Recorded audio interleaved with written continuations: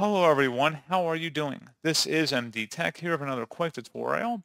In today's tutorial, I'm going to show you guys how to show edge tabs when snapping from one side of the screen or multitasking on your Windows 11 computer. So this should hopefully be a pretty straightforward process here, guys. And without further ado, let's go ahead and jump right into it. So we're going to start off by opening up the search menu. Type in settings, best match, or come back with settings. Go ahead and open that up. Select the system option on the left panel here, and then on the right side you want to go down to multitasking. Go ahead and just select that. Where it says show tabs from apps when snapping or pressing the Alt and Tab key combination. If you click on the drop down here, you'll see there's 4 different options to choose from. So basically these options, and they may vary slightly again depending on your version of Windows. Some of these options may change now and in the future. So I remember, I think 20 most recent tabs. I think that used to just be all tabs if I recall correctly.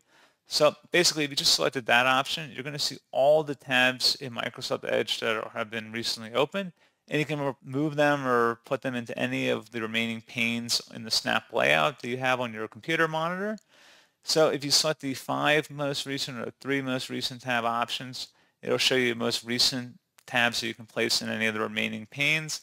Basically the same as the all option. I mean, 20 most recent tabs, that goes back pretty far. Probably been better if they just kept it, I think, as all tabs. I think that's what it used to be called. So pretty straightforward process on that, guys. And if you ever wanted to turn it off, let's say you get tired of using that at some point, you can just go where it says snap windows and click in this field in here. And then when it says when I snap a window, suggests what I can snap next to it.